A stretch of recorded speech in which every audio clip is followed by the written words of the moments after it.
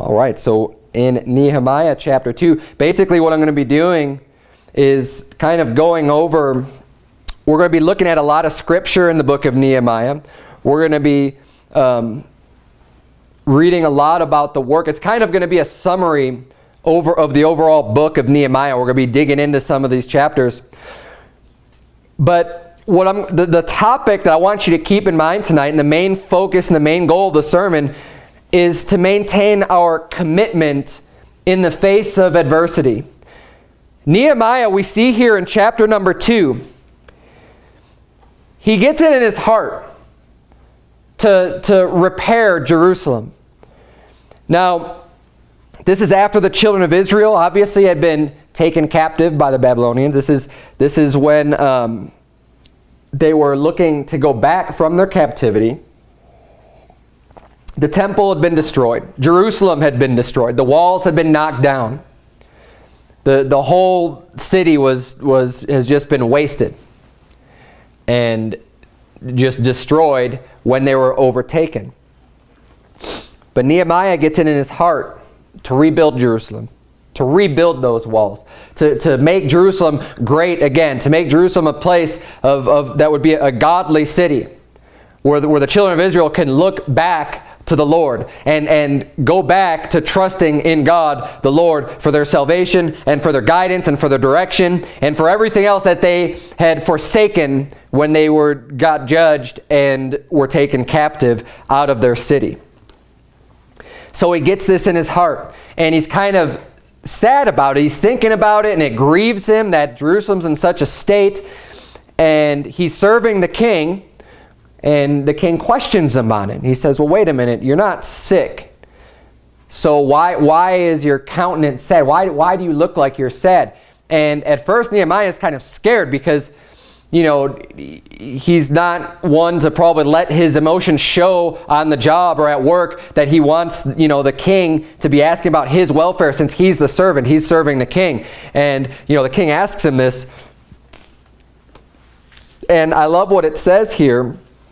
This isn't in my notes. He says at the end of verse 2, then I was sore afraid and said unto the king, let the king live forever. Why should not my countenance be sad when the city, the place of my father's sepulchres, lieth waste, and the gates thereof are consumed with fire? Then the king said unto me, for what dost thou make war? He says, well, okay, well, what do you want? All right, he asks him first, why are you sad? He says, well, I'm sad because, you know, my hometown, my city is just lying waste. You know, everything's destroyed. So the king then asks him, okay, well, what's your request? What do you want to do about it? And I love how Nehemiah responds. It says, first, so I prayed to the God of heaven.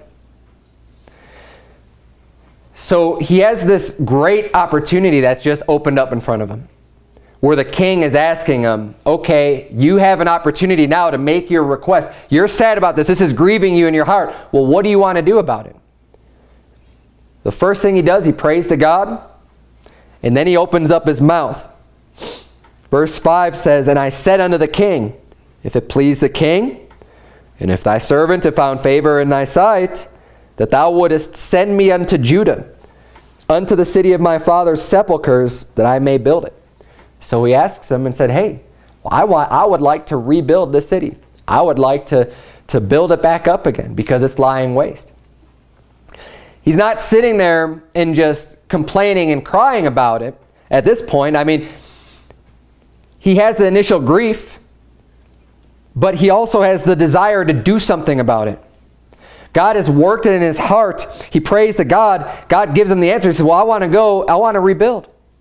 And because God was with him, because it was a work that God approved of, the king says, okay.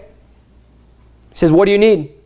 And he gives them supplies, and he sends them off, and he gives them the instruction to the governors, the rulers that are over on the other side, that they would allow this work to be completed, and that they would, you know, that he has been basically commissioned to do this work. And the way that I'm going to be applying this, and what I want you to be thinking about as we read through the story is, you know, Christianity today, that the city of Jerusalem was the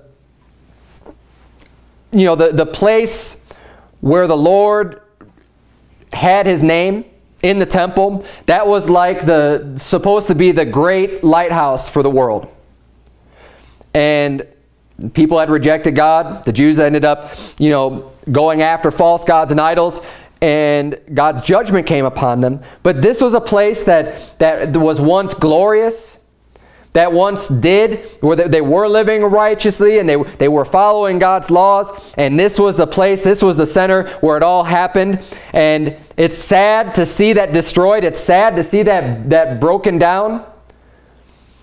But instead of just wasting all your time grieving about it, Nehemiah decided, you know what, I want to build that back up again. Why can't we rebuild the greatness of Jerusalem? Why can't we make this a place again where we could go and say, the children of Israel are serving the Lord?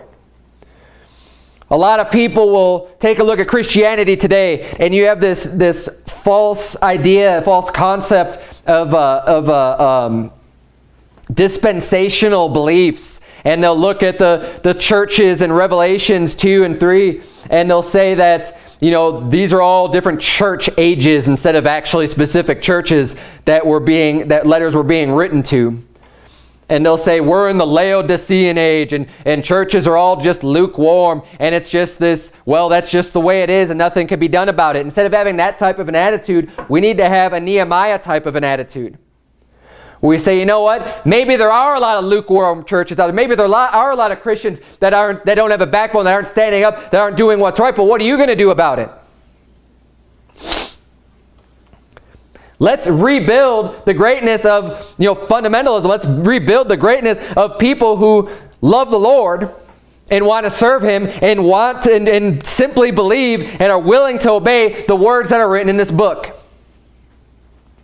Not to make excuses for them, not to twist their meaning, to say they mean something else, to be more accepted by the world. But people are willing to say, you know what, nope, this needs to be done. It's a great work ahead of us. Rebuilding an entire destroyed city, that's a great work. That's what Nehemiah had to look at. And when he goes out, he doesn't tell anyone about it at first, and he just kind of goes and surveys the scene. He goes out, he looks. He kind of goes around the city, takes an analysis, takes it all in, saying, okay, we've got the walls are destroyed here, we've got all this other damage here, and he goes kind of around and sees everything that's broken down and the gates and everything that's been burned with fire, and figure out exactly, making a plan of attack, a plan, how are we going to rebuild this, how are we going to do this, what all needs to be done. We need to remove some of this rubble, remove this debris, and get this back into a place where we can have it established again. So he checks it all out, and he says first he didn't tell anybody about it. He didn't even tell the Jews. He didn't tell anyone that was going to be doing the work with them. He just goes to get some information to check it out. But then he lets them know what's going to happen. And his very first facing of adversity, and these are going to be the same people that are causing him problems throughout this whole work, as we'll see. Sanballat and Tobiah and Geshem.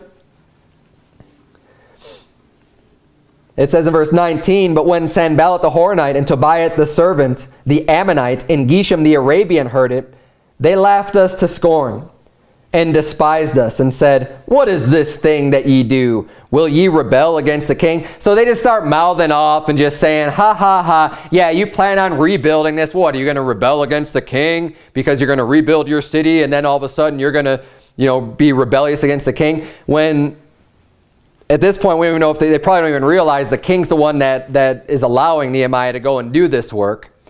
But they're just making a big joke out of it. They're mocking, they're ridiculing.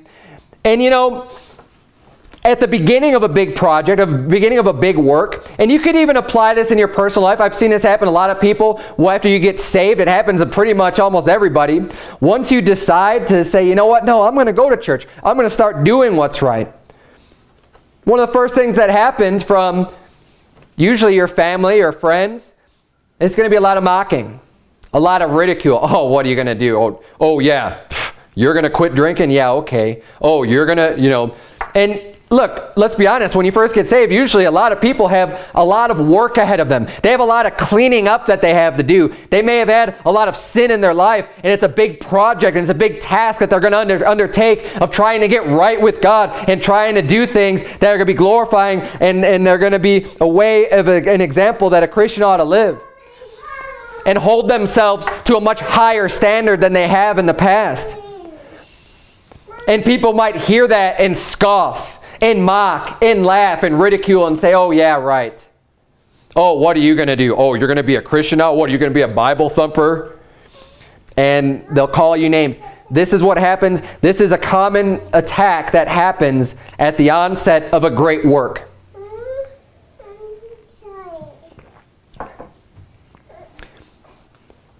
The same thing happens when men go out to start churches. You'll hear attacks, you hear people mocking and ridiculing. Oh, what? Oh, you're going to be meeting in your house? Oh, yeah, you think anyone's going to want to come and meet in the house? Oh, you think, and just give you a hard time about it when you're starting off a great work. Now, what we have to realize is it is a great work, but it's worth working for. Look at what it says in verse 18. When Nehemiah tells the people who's going to be working with him, he says, "Then I told them of the hand of my God, which was good upon me, as also the king's words that he had spoken unto me. And they said, let us rise up and build. So they strengthened their hands for this good work." The people were excited. There's a lot of people out there that want to do good. They want to work. They're waiting for the right leader to come along. Nehemiah was that leader. He comes in. He had it in his heart. And he wasn't, I'm sure a lot of these people, all these people he's talking to, they were grieved that Jerusalem was destroyed, that this city was beaten down and it was razed and it was burnt. But they weren't doing anything about it. But when the right person comes along who says, you know what, no, I am going to do something about it, and is willing to undertake a great work, hey, that gets the people excited. That gets the people energized. And you know what, honestly, that's another reason why this church is here. I'm looking for the people who are upset about the way that Christianity is going. We're looking for the people who are sick and tired of the liberalism, the compromise, and everything else that is going wrong and that is destroying Baptists, that is destroying Christianity, that is destroying believers, and is destroying the name that they once had. We need to rebuild that, but it's going to be a lot of work. And with that work is going to come adversity. Any good task is going to come with adversity. The first thing that they do is they'll mock you. They'll ridicule you. So we're not going to go through chapter 3. Basically in chapter 3, it talks about all the people that are getting involved. Everybody's getting involved in this great project. And they start building. They start repairing. They start doing the work. And they list off all of these different people that get involved and all the different work that they're doing. And you have these people over here and they're fixing this part of the city. And these people over there and they're fixing that part of the city. And everyone's excited and everybody's working. Jump over to chapter 4. We're going to see what happens next. Chapter 4, verse number 1, the Bible reads, "But it came to pass that when Sanballat heard that we builded the wall, he was wroth and took great indignation and mocked the Jews." So here we see him actually getting angry, because now he sees, hey, they're starting to do this work. At first it was just a big joke to him, right? And they try to discourage him, just, oh yeah, whatever, yeah, you're going to build this, what, are you going to rebel against the king? And now they see him doing the work and it makes him angry. It makes them mad. It makes them full of wrath. Because they actually see the work starting to be done. And look, the adversary is going to do this to you when you start to actually do the good work. It's going to make people angry. They're going to be mad at you. And it never ceases to amaze me when you could have so-called professed Christians that will start to get angry and mock and ridicule you when you do something like, say, go out soul winning. When you want to go out and start knocking on doors, and then you actually start doing it, and then you actually start seeing some results, and you're excited about it, and you think that other people would be excited about it too. But is that always what happens? No. There's always people, there's always adversaries that are going to say, they're going to mock you for it. Oh, what? You think, yeah, you think those people got saved? Oh, you think they just said a prayer, right? Now they're saved, right? Ha, ha, ha. Where were they? Did they come to church? What are you doing? And you have all the naysayers and all the mockers. Now, most of that comes just because, you know what? They're not doing anything. And the sin, their own sin comes back to them. It's haunting them that someone else is doing something, that someone else is being more righteous for them. So out of their pride, they want to try to bring you down a notch and just make it seem like, oh yeah, the work you're doing, it's really not working. It's really not what you're supposed to be doing.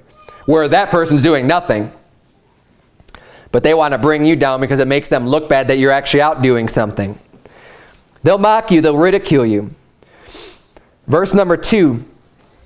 It says, and he spake before his brethren in the armies of Samaria and said, what do these feeble Jews? Look at, and this is Sanballat talking, right? He's talking to his people. And he's saying, what are these feeble Jews? Look at these weaklings. What are these weak Jews doing? What are they thinking? And he's casting them down and using every method he can to just demean them and demoralize them. And he's saying, look, they're weak. He said, will they fortify themselves? Are they going to build up, you know, a fortification here? Will they sacrifice? Will they make an end in a day? Will they revive the stones out of the heaps of the rubbish which are burned? They're saying, what? Are they actually going to do this thing? Are they actually going to rebuild this? And he's kind of, he's still mocking them because the destruction was so great. And they don't appreciate, they didn't have the same vision that the children of Israel did. They just kind of blow them off. But not completely blowing them off because they're still attacking them. They don't want this to happen. They're angry about it. So they're using this tactic of demoralization, of just saying, oh yeah, these weak Jews, they can't do anything. How could they possibly fortify themselves? Verse 3 says, now Tobiah the Ammonite was by him. And he said, even that which they build, if a fox go up, he shall even break down their stone wall. So they start making jokes. They're like, oh yeah, look, they're trying to build this wall. Even if a little animal, if a little fox were to go and climb up on that wall, it's just going to crumble. It's just going to fall down. They can't build this work, you know, and they're using this type of a tactic against them to demoralize them. Verse 4 says, hear, O our God, for we are despised, and turn their reproach upon their own head, and give them for a prey in the land of captivity, and cover not their iniquity, and let not their sin be blotted out from before thee, for they have provoked thee to anger before the builders. So now we see here Nehemiah's answer to all of their despite, to all of their attacks and all of their railing on the Jews. He prays to God. He doesn't fight with them. He doesn't answer them with all their mockery and with all their, you know, indignation and wrath that they have against them. No, he prays to God. He says, look, God, we're despised. We're hated of these people. We're doing your work, God. We're obeying you. We're listening. We're doing what you want us to do. But we're despised. So he says, turn their reproach upon their own head. The reproaches that they're giving us, God, you make it so that it comes back upon their own head, and give them for a prey in the land of captivity. He says, and cover not their iniquity, and let not their sin be blotted out from before thee. For they have provoked thee to anger before the builders. Verse 6, so built we the wall, and all the wall was joined together unto the half thereof. For the people had a mind to work.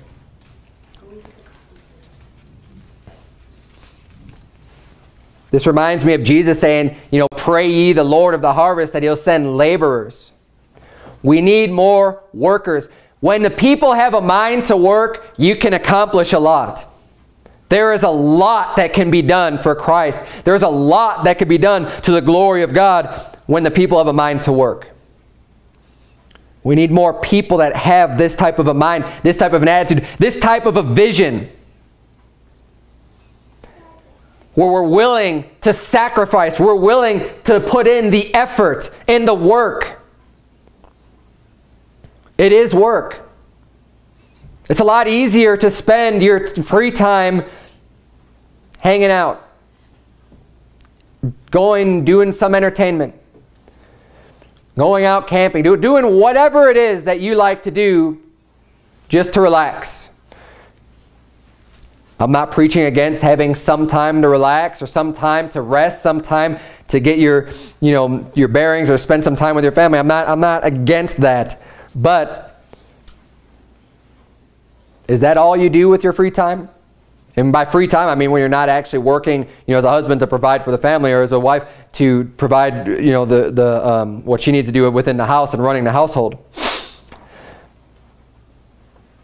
Are you willing to put forth the time and effort into a project, into a greater cause, into work for the Lord?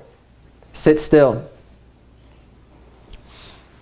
Do you have that mind to work? We're going to see when this is all accomplished how much was actually done and in such a short period of time because the people had a mind to work. We'll see what that is when we get to the end of this. But so far we've just seen the mocking and the ridiculing and the despising and these words being spoken against them. But as the work continues and as they actually start to accomplish more and more and they're doing more to get this task done, sit down. The mocking turns into a plan to actually physically stop them. Look at verse number 7 in Nehemiah 4 where we're at. But it came to pass that when Sanballat and Tobiah and the Arabians and the Ammonites and the Ashdodites heard that the walls of Jerusalem were made up and that the breaches began to be stopped, then they were very wroth. They start getting angry. They start to hear, wait a minute, the walls actually are going up. And the breaches, the holes, they're filling them up. This is actually being done. They got real angry about this. So wait a minute, no, this isn't going to happen. Verse number 8, and conspired all of them together to come and to fight against Jerusalem and to hinder it. They said, you know what, we're not going to let this happen. We're not going to stand for it. That wall's not going back up. So they conspired to gather together and they were going to fight against Jerusalem so that they can hurt the cause of the wall being built. Verse number 9 says, nevertheless, we made our prayer unto our God. So again, do you see the pattern of the attacks coming against Nehemiah, the attacks coming against the people who are working on this great project for God? And how do they answer it? First thing they do, they pray to God. But our prayers unto God. They're going to God with all their problems and all their troubles and set a watch. But it doesn't just stop there. Right? The first thing is always pray to God. But you also need to be doing things. And it says, and they set a watch against them day and night because of them. So they're praying unto God and they trust in God to deliver them, but they're also setting up a watch so they can look out for them. Because they're wise to this. Verse number 10, and Judah said, the strength of the bearers of burdens is decayed, and there is much rubbish, so that we are not able to build the wall. And our adversaries said, they shall not know, neither see, till we come in the midst among them and slay them and cause the work to cease. So what they're saying is, there's still a lot of rubbish, there's a lot of garbage in the way, and the way that they're working, they're not even going to be able to see us coming is what they're saying. We're going to be able to destroy them. They're not going to see us until we're among them, and we're going to kill them and cause their work to stop. Verse 12, and it came to pass that when the Jews which dwelt by them came, they said unto us 10 times, from all places whence ye shall return unto us, they will be upon you. So they keep on warning them, telling them, look, they're going to come upon you. Therefore said I, verse 13, therefore said I, in the lower places behind the wall, and on the higher places, I even set the people after their families, with their swords, their spears, and their bows. And I looked and rose up, and said unto the nobles, and to the rulers, and to the rest of the people, be not ye afraid of them. Remember the Lord, which is great and terrible, and fight for your brethren, your sons and your daughters, your wives and your houses. He's real wise about this. He sets the people up right by their individual families. Because you know what? When it comes down to it, people who might not be willing to go off to a battle to fight someone else's war, when it comes down to you defending your household and your family, you're going to fight. And you're going to fight like you've never fought before to protect your own family. to protect your own brethren. And he sets everyone up and he gives them their swords. And he says, first of all, look, don't be afraid of these people. Don't be afraid of the adversary. Don't be afraid of these people who are threatening to come in and kill you to stop your work. Don't be afraid of them. Remember God. Remember the Lord, it says, which is great and terrible. God is great and God is terrible. Terrible means he's able to instill terror and make people very, very, very afraid because of his might and his power. He says, don't forget God. God is on our side. We are building this work for the Lord.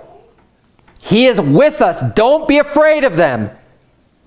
Don't be afraid when they threaten to kill you. And you know what? Oftentimes that happens as well. People get death threats. I know Pastor Anderson has got many, many death threats. People who are standing up and doing a great work for the Lord get these types of threats. But that can't make you back down.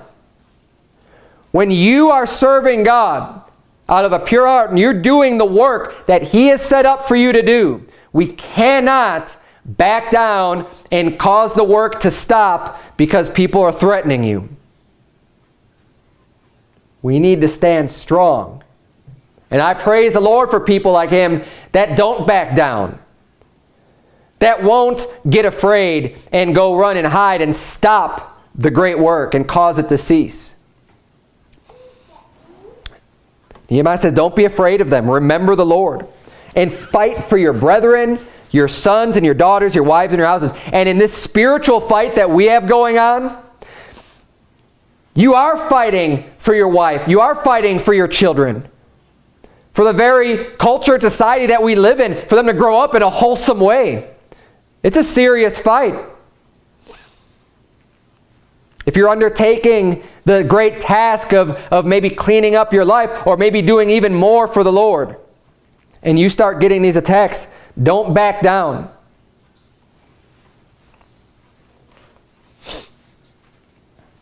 People back down because they're afraid, for example, that CPS is going to come and take their kids away because they spanked them, according to the way that the Bible says to raise your children. I'm not going to be afraid of them. I'm not going to, change the way that I rear my children to be contrary to what the Bible says just because people are going to make threats.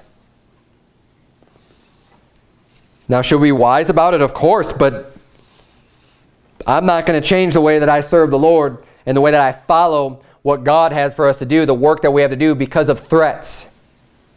Verse 15, and it came to pass when our enemies heard that it was known unto us, and God had brought their counsel to naught, which means to nothing. So when they hear this, when they hear, oh, they're ready for us. Oh, they know that we're going to come. When they hear that, it says that we returned all of us to the wall, everyone unto his work. So when they heard, okay, well, we're not going to come up on them and surprise them to kill them because they're all ready for us. Then they call off their attack and they go right back to work. Verse 16, and it came to pass from that time forth, you say, okay, from now on, that the half of my servants wrought in the work, and the other half of them held both the spears, the shields, and the bows, and the habergeons, and the rulers were behind all the house of Judah. They which builded on the wall, and they that bare burdens with those that laded, every one with one of his hands wrought in the work, and with the other hand held a weapon. For the builders, every one had his sword girded by his side, and so builded. And he that sounded the trumpet was by me. So he's saying, okay, here's how we're going to deal with this. This work needs to be done. And we're not going to let these people who are going to threaten us with violence stop us. So here's what we're going to do. We're going to keep working. But just to make sure, we're going to make sure we have our weapons with us, right at our side. We're going to work. He's basically saying, one hand's doing the work and the other hand's on the weapon. One hand's on the gun, is ready to, oh, you're going to come? Okay, we're ready for you. But we're not going to let even that threat stop our work. The work needs to move forward. We need people that have this type of a mind to do God's work, that won't let the ridicule, that won't let the threats get them out and cause them to stop working. Make adjustments. Do what you need to do. They adjusted here and said, okay, well, here's what we're going to do. It might slow them down a little bit, but they're ready for it, and they're going to keep pushing forward, and they're going to keep on moving and keep getting the job done. Let's flip over to chapter 6. Nehemiah chapter 6. Verse number 1 reads, Now it came to pass when Sanballat and Tobiah and Geshem the Arabian and the rest of our enemies heard that I had builded the wall, and that there was no breach left therein. Remember what we just saw. They were building, but there were still holes, there were still breaches, there were still areas where it wasn't completed yet. Well, now we're to the point in chapter 6. The wall's been built. Okay? The breaches are closed. The wall is up. It's as though at that time I had not set up the doors upon the gates. The only thing that's left to do is to put the doors in place. The wall is already there. It's just the doors on the gates that needed to be set up. Verse 2, that Sanballat and Geshem sent unto me, saying, Come, let us meet together in some one of the villages in the plain of Ono. But they thought to do me mischief. So they go after the head. They go after Nehemiah, right? Nehemiah is the one who's leading this great task, who's leading this charge. And oftentimes, unfortunately, when someone can take the leader out, the people end up getting scattered, right? The people don't really know what to do, and oftentimes that can stop a task from being completed, which is why we need more leaders. But they see here, they go straight to Nehemiah. They say, Come, let us meet together. Let's talk about this. In one of the villages in this other place. They're not going to come and meet with him there where he's safe. They want him to say, Come on over here and talk with us. Verse 3, And I sent messengers unto them, saying, I am doing a great work, so that I cannot come down. Why should the work cease whilst I leave it and come down to you? So he's saying, look, I'm busy, man. I'm not going to come down to you. I'm not going to talk to you about this. And who are these people? These people were rulers. Sanballat, Tobiah, Geshem. They were their enemies, but they were also people in positions of authority. And he says, I've got too much stuff going on. Okay, I'm busy. I'm not going to be sidetracked with you, and then this whole work stops because I'm gone talking to you guys.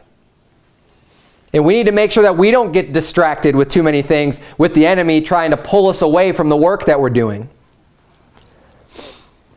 Verse number 4. Yet they sent unto me 4 times after this sort. So they're not giving up. 4 times. And I answered them after the same manner. Now look, you may be strong enough to say the first time, when a distraction comes along, no, I'm busy, I got too much stuff going on. When it comes repeatedly, you need to stay strong. You need to be able to answer them after the first manner like Nehemiah did, so that the work, when you're working on things, you can actually get the task accomplished. So that people aren't drawing your attention away doing all kinds of other things. And especially when the enemy comes and trying to get you away. Now, you might not always be aware that the enemy is trying to do this, and we're going to see this quickly what happens here. Let's just keep reading. Verse 5, Then sent Sanballat his servant unto me in like manner the 5th time, so 5 times, with an open letter in his hand, wherein was written, It is reported among the heathen, and Gashmu hath said it, or saith it, that thou and the Jews think to rebel, for which cause thou buildest the wall, that thou mayest be their king, according to these words. And thou hast also appointed prophets to preach of thee at Jerusalem, saying, There is a king in Judah, and now shall it be reported to the king according to these words. Come now, therefore, and let us take counsel together. So now they're bringing up a false report and a false witness against Nehemiah, and they're trying to snare him. They're trying to trap him. But think about it. If there was ever a reason to go, you might get a little bit scared out of fear. Say, well, wait a minute. No, that's not what's going on here. I need to set the record straight. When people are lying about you, people are lying about Nehemiah, and they're saying, okay, well, look, this is what this guy's saying. He's saying that you're going to rebel against the king, and that you're going to have prophets say, hey, there's a king in Judah, and it's Nehemiah, and now, and you're going to rebel against the king. Well, we're going to go to the king with this unless you come down here and just get this whole matter straightened out. Let's just verify everything here and you can, answer for yourself this claim made against you. And that's a very tempting snare to run into. It's very tempting to try to justify yourself and try to write it and say, no, that's not what's going on. Let me clear the air.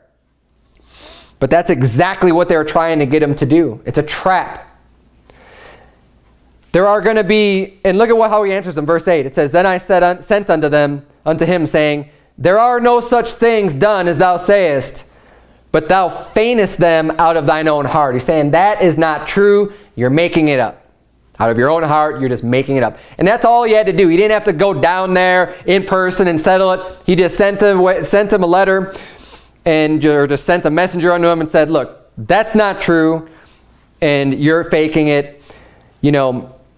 We need to be wise like this, like Nehemiah was, not to get distracted from the work at hand in order to answer every false claim. This is something that's very easy to do on the internet with people these days. A lot of people will go around and be making false accusations and spreading lies about you. And, it's easy to get caught up in this and have to feel like, no, I need to right this wrong. This person lied about me. I need to set the record straight. That person lied about me. I need to set the record straight. And look, if you get caught up in that, it's never going to end. And you're going to end up wasting all of your time trying to defend yourself against these liars, against these people who are literally just trying to set a trap for you. One, so they could at least trap you in your words, or just so you could waste your time and the work that you should be focused on isn't getting done because you're distracted in defending yourself. Look, let God be the revenger. If you're walking upright, you have nothing to worry about when people lie against you. Let them lie. You can answer it briefly, just say, that ain't true. You're lying. But you don't have to devote your time into answering all these false claims.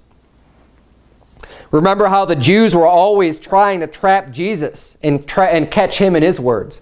They're always bringing him these questions and trying to get him to say something, and they're always trying to lay a snare and a trap for him. And there's all these accusations against Jesus Christ saying, oh, well, he's trying to make himself a king. And that's what they said unto Pilate, well, if you let him free, you're not Caesar's friend because he's claiming to be a king. And these were the false accusations that they were bringing against him. Now, Jesus didn't, you know what, when all the false accusations were brought up against him, he didn't say anything. He didn't have to. He was innocent. We don't need to get caught up in that whole sidetrack of things that people are going to do it no matter what because they're wicked and because they're trying to get you to stop doing the work that you're doing. And even engaging those people oftentimes, it's weird, but can make you lose your credibility. Not necessarily, but when you're even engaging and even allowing it to be like a valid, when people say a lot of ridiculous things, I just don't even answer because it doesn't even deserve a response because it's ridiculous, because it's completely unfounded, and there's no reason to answer those things. And once you start doing it, it gives a little bit of credibility to the person who's even bringing up the accusation to begin with. Don't be deceived into that into that tactic of getting you to stop working. Let's keep reading here in Nehemiah 6. Look at verse number 9. The Bible reads, for they all made us afraid, saying, their hands shall be weakened from the work, that it be not done. Now therefore, O God, strengthen my hands. Look at all the prayer to God. Continually, while people are coming against them, trying to get this work to stop, ridiculing, mocking them, trying to set all these traps for them. You may get afraid. When the threats come, you may be afraid. You need to trust in the Lord and trust in God as your strength and ask God to strengthen your hands to continue to do that work. Verse number 10, afterward I came unto the house of Shemaiah, the son of Delaiah, the son of Mehetabeel, who was shut up. And he said, let us meet together in the house of God, within the temple, and let us shut the doors of the temple, for they will come to slay thee. Yea, in the night, will they come to slay thee. So here's somebody that's like on the inside, right? This is someone that says he's Shemaiah, the son of Deliah, the son of Mehetabeel. And he's saying, let's go into the house of God. Let's go and hide out in the temple. He's like, well, shut the doors because they're coming to kill you. They're going to come try to assassinate you. Let's go hide in the temple. And it's a fear tactic, again. But this is coming from someone on the inside. This is not coming from someone that's, you know, that's the known enemy. This is an unknown enemy. Now, what I want to point out here, you know, with all this fear, 2 Timothy 1:7 reads, "For God hath not given us the spirit of fear, but of power and of love and of a sound mind. Be not thou therefore ashamed of the testimony of our Lord, nor of me as prisoner, but be thou partaker of the afflictions of the gospel according to the power of God." God has not given you the spirit of fear. When people come, even someone who's going to say, you know, they're out to kill you, we don't need to be afraid of that. We know that God is with us if we're doing His will. If we're doing His work, God's going to be with you. God has given us the spirit of power. God has given us the spirit of love and of a sound mind, a rational, sound mind. That we don't need to start making our decisions based on fear and running and hiding and stopping the work. That's how they're trying to win. They're trying to scare you. And this guy even gets in.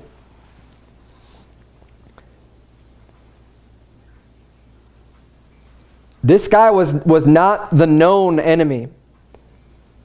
He was actually one of the prophets, right? And he's telling him to go hide in the temple. We need to be careful which prophets we're listening to. God didn't send this guy, even though he claimed to be speaking from the Lord. Look at what the Bible says in verse 11 of Nehemiah 6. Nehemiah answers them, and I said, should such a man as I flee? And who is there that, being as I am, would go into the temple to save his life? I will not go in. He's saying, you think someone like me is going to go run and hide in the temple? He's like, I'm not going to go hiding. I'm not going to go into hiding and be scared and run away and be afraid. I'm willing to face the enemy. Verse 12, and lo, I perceived that God had not sent him. He's saying, and I realized this. I understood God didn't send him, but that he pronounced this prophecy against me. For Tobiah and Sanballat had hired him. So he was a prophet. He was preaching a prophecy against Nehemiah because his enemies, Tobiah and Sanballat, he hired him. They gave this guy money to preach this message unto Nehemiah, to get into his ear, to cause him to fear, to cause the work to stop. Verse 13, therefore was he hired that I should be afraid and do so and sin, and that they might have matter for an evil report, that they might reproach me. They are looking for any way that they can attack Nehemiah at this point, to attack this leader of the great work. And if you're a leader, look out for this. If you're doing a big work for God, these attacks will come your way too. We need to be wise to these attacks. The enemy is always looking for a way to tarnish your good name. Now, when the attacks come, we shouldn't be ignorant of these devices. They will try to attack a weakness in your flesh. Now, everybody has, to some degree, a weakness of fear, right? The attacks coming against you. Someone's going to take your life. Someone's going to take your kids. You know, someone's going to do this or do that to you. And they use a fear-based tactic because everybody as a human being has somewhat of that type of emotion that we need to keep in check and we need to keep in balance. With our faith that God is with us, we don't have that fear. God doesn't give us that spirit of fear, but we have to be mindful of that so we don't fall into this trap of being afraid. Or they may lie to you, like this prophet did that just came out and lied and said, oh yeah, God said this. No, God didn't say that. Or they'll cause you to doubt. And I'm sure that, what they're trying to do is cause them to start to think, wait a minute, Should I put this work on hold? Should I wait? Should I, if this threat's real, should I just go into hiding and then come back and finish the work? And they'll cause you to doubt what they're doing. That's their goal, is to make you doubt. Or maybe they'll even entice you with some other carnal desire, some other desire of your flesh, whether it be, if you're a man, with the enticement of a female or something else, some way they think they could get to you. Because if they could bring you down, especially as a leader, as a man, if they could bring you down and tarnish your name, then they could get the work to cease. Because ultimately that's what they're trying to do.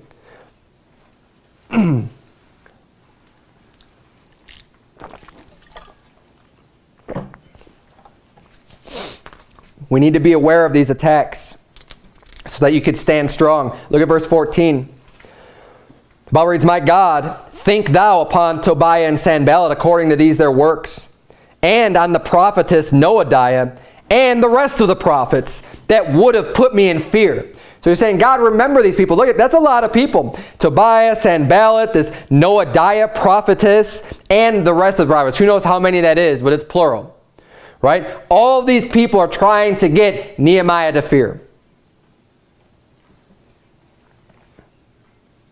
There's a lot of people say, oh, well, what if you're wrong? What if God doesn't want you doing that? And they'll try to get you a doubt, and they'll try to get you to fear. Let's let God deal with those people as Nehemiah did. He says, my God, think thou upon them for their works, for what they're doing, to try to stop this work that we're doing for you. There were a lot of people against this great work that we're reading about in Nehemiah. Look at verse 15. The Bible reads, "So the wall was finished." Look at this. "In the 25th day of the month Elul, in 52 days. And it came to pass that when all our enemies heard thereof, and all the heathen that were about us saw these things, they were much cast down in their own eyes. For they perceived that this work was wrought of our God." The people had a mind to work. The people didn't let fear stop them. The people didn't let the ridicule stop them. They continued and pushed on no matter what they had to do in the face of adversity. They stuck with it and accomplished, oh, so great a task of rebuilding the wall in 52 days. 52 days, that's not that long. Think about it. That's just shy of 3 months. And they built this entire wall around the city. But they had a lot of helpers. They had a lot of workers. It was a great task. It was so great. I mean, they didn't even think, their enemies didn't even think it was possible. They're saying, yeah, whatever. You think you're going to build this wall, haha. Yeah, because there was so much work to be done. But when the people had a mind to work, when they were willing to pitch in, when they were willing to do their part, when they had a great leader, when they had people who weren't afraid, they made a major accomplishment. And then we end up seeing ultimately the rebuilding of the temple and bringing things back and trying to bring things back to the way that they were before. We have a great work in front of us. In this church, in this area, and in Christianity as a whole. There's a lot of work. We need people that have a mind to work, that aren't going to fear, that aren't going to be shaken in the face of adversity. Because let's be honest, the adversity comes. The Bible says, yea, and all that shall live godly in Christ Jesus shall suffer persecution.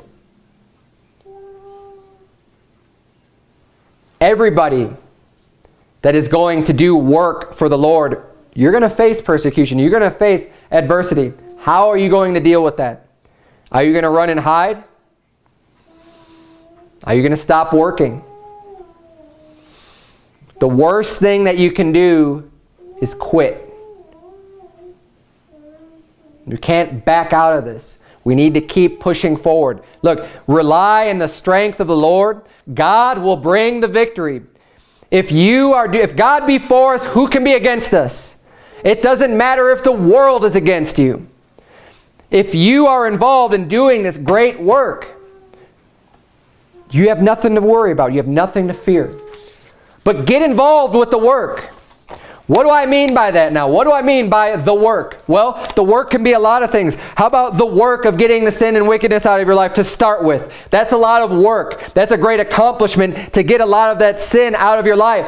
But don't stop there. What about the work that the church is doing? How about helping to build the church, helping to grow the church, helping to do, to be a servant unto others? How about going out and winning souls? That is a great work and a great task that's never done. Preaching the gospel. Not just going out the door, but what about people in your daily life? What about people at the grocery store? What about people at the gas station? What about people that you run into? Is it work? Yes, it's work, and it's going to take your time. But are you just going to ignore all the work so that you can sit on Facebook all day? Are you going to ignore the work so you can play video games? Are you going to ignore the work so you can take naps? Are you going to ignore the work so you can do all these other things and then say, well, I don't have any time to serve God?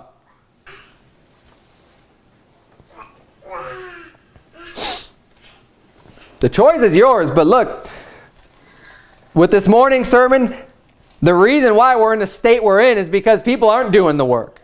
Because people are afraid. People are back down and being spineless against the sodomite agenda and against the whole liberal think tank out there of people that are trying to call Christianity hate. And nobody seems to be standing up. Very few. Very few. Are you scared of the adversity? You ought not to be. Don't let the people bring fear into your life when you're serving God and you're doing a great work for His name. Stand strong. Stay steadfast. Unmovable. Let's bow our heads and have a word of prayer. Dear Heavenly Father, Lord, we thank you so much for these great words of encouragement, this great story about Nehemiah. He was such a great leader, dear Lord. I pray that you would please send more leaders like Nehemiah into our churches that can lead a great people to do great works for your name, dear God. That we can try to stem the tide of this wickedness, dear Lord. That there can be some form, some sort of reviving of people being brought back to Christian values and to Christian morals, dear Lord, and to giving reverence and respect unto the Bible and to your commandments, dear Lord. I pray that you please help us to reach the lost and to change lives, dear Lord, and to get people on fire to serve you, that they would have a mind to work and that we could really get this thing to grow. Lord, I pray that you would please just strengthen us. Help us not to be beaten down. Help us not to be fearful, dear Lord. Help us not to doubt the great work that we've undertaken to do. And that you would help us to remain steadfast and unmovable, dear Lord. In Jesus' name we pray. Amen.